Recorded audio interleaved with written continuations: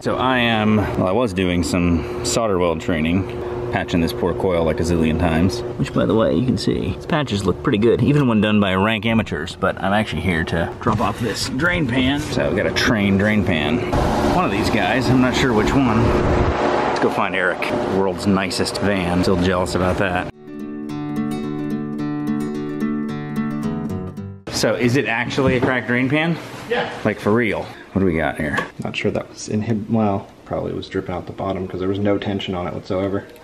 So it looks like somebody did some kind of job on this in the past, you think? I have no idea. I think so. Good old Trane drain pan. This is actually a pretty easy application. Yeah, like I don't even have to unsweat this coil. It's so small. Oh, you just lifted it out of the drain pan? There's 2 screws on the back, so if you don't have some sort of, I showed this tool before, remember? Okay. If you don't have some sort of one of these, getting these 2 out of the back is gonna be fun.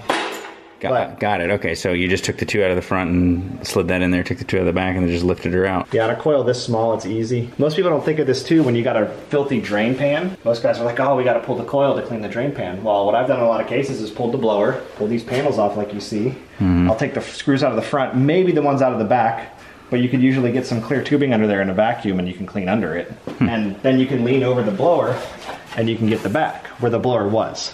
You're going to be where the blower was. I have never thought of doing that. I would have been one to definitely pump down the unit to do this job. Well, with the coil this small too, I was like, this is going to be easy. If it was a bigger coil, I might think about like getting like a strap and grabbing, you know, 2 hook points. I might have to add somewhere up here, you know, and then lift the strap up. Well, I'm going to watch you do this.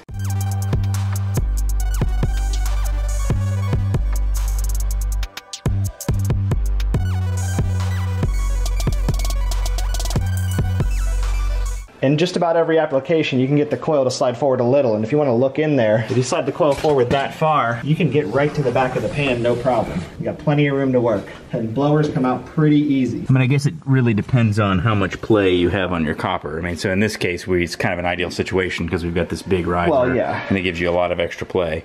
So if you had one, I'm just imagining if you had one coming out of a platform top or something, and it was just like all really tight, that might be a little more difficult. All you really need is a couple inches, and you can get, what I use is the clear tubing that comes with condensate pumps, and when you take these screws out and lift, even if you just lift up the front of the coil, you can snake it under there. And even if this was almost all the way back, and even if it's all the way back, really, we could still snake that down in there. Right. It's a little bit easier when you can see what you're doing, but you can get a drain pan pretty clean that way without pumping a unit down. Yep.